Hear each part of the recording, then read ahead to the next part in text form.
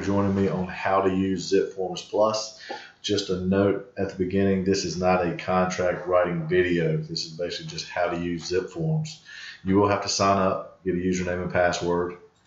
Once you register to your Zipforms Plus account, just want to go over the top tabs here. The only ones I use are transactions and templates. And you can see here's all the other transactions that I've currently filed. Starting with templates, a couple things you want to do is set up the templates on things that you will do repeatedly. You have a sales residential, this is one I've created, buying a condo, buying residential. Since you do not have anything, you'll want to click new.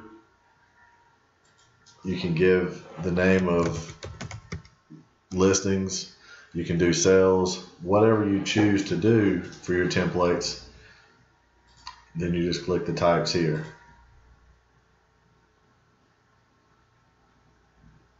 Once you do that, you just hit save. At this location, it's asking what forms do you want to put in to this template that you called listings. At this point, be prepared to pause the video. I will post a link of the different documents that you'll need. Now that you're back, we're looking at, for example, document 220.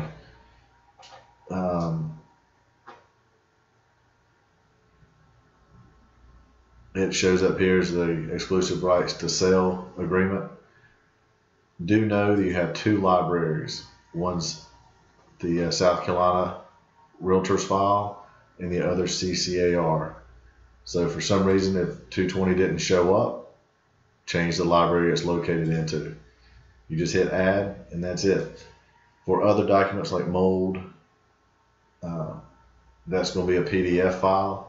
You can just add document at this location, find the PDF file, and it'll load up in here for you.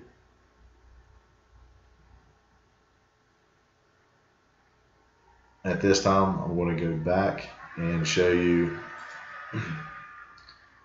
what it'll look like when you have it full with the different documents that you want in there. The next thing we're going to do is go into transactions. At this point is when you actually put your templates to use. So we're going to do a new transaction. Just name it Tom Seller. It's a listing, residential, and then we'll choose the folder that we need. Sales residential was the one I had previously saved, and then hit save. Once you go into the folder, Tom Seller, all my documents are already preloaded in here because of the template. You can still add documents at a later date into here. You can save any one of these documents as a PDF. You can email them. This is where we'll begin the e-signature process later. I recommend taking every one of these documents and printing or PDFing every one of these and saving them to your computer so you have a file that you can print off easily later. When you're doing a new transaction, you then have a parties tab. I prefer to start out here in the beginning, and for example, adding myself as the listing broker. It's already got my email saved. These are fields that once you type them in, they do come up automatically. And you can't really see it, but you'll see the cursor change. The tabs are hidden, but just want to do save. Next one you want to do, seller 1, Tom Seller.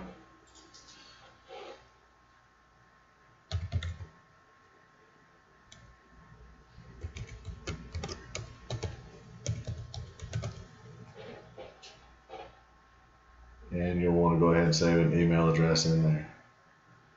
So now that I have my parties in, and you could have more sellers. Also, as you're filling in the documents and you're typing in escrow agents or some things like that, it'll create the parties for you. I just prefer to do it in the beginning. Also, with the properties, you have what's called MLS Connect. From here, it's going to ask you for your CCR login information. It's going to ask you what type of property you're looking for. And this is just an example, but you can type in what the MLS number is, include a photo.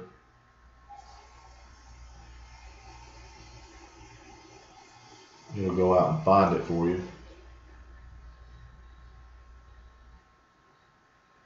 And there's the information, and you just hit import, and it'll fill in all the information about the property for you. I don't deal with the checklist, services, or history, but you can look into it if you want to. So once you're back into the documents, how this auto fills for you is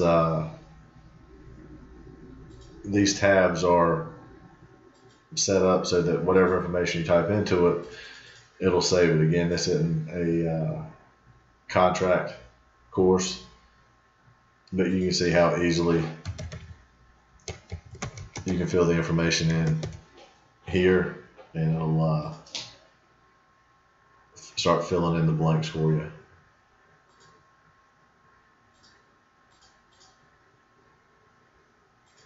Once you write a price in, it'll begin to fill those. And from here, if you were to go back, it's going to save everything for you at the place that you're at. Be ready for the next video on how to get e-signatures.